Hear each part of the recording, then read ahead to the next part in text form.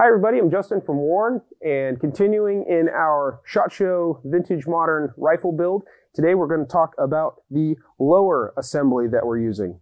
If we dive right into it, we're going to start with the stripped lower that we're going to be using. This one is made by Palmetto State Armory. As a lot of people know, Palmetto State Armory makes a lot of stripped lower receivers that are used by plenty of people. We've used quite a few of them. They've always been high quality. They've always been good receivers, and we'll continue to use them.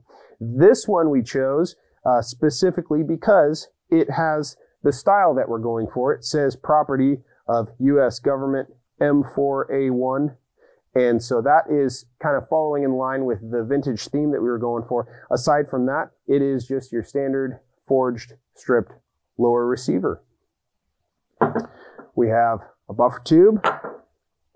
The grip that we're going to be using is by Brownells, and this is one of their retro grips. So this is the old M16A1 style grip, which is following with the aesthetic that we're going for, as well as the stock. This is a AR-15 stock from Brownells as a part of their retro series as well, which follows that aesthetic that we're going for. What will be in that buffer tube is a real special piece of kit.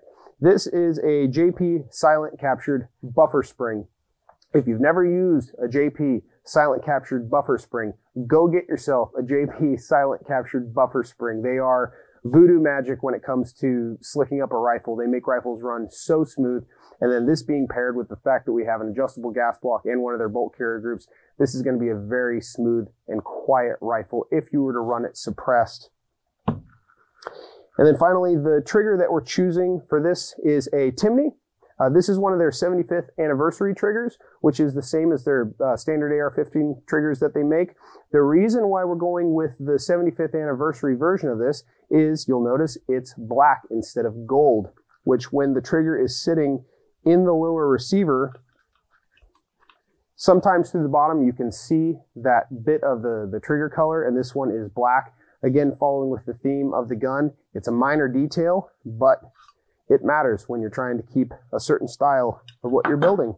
Timney triggers, we've used a lot of them. They've always been super reliable, great high quality triggers. Can't say enough about them.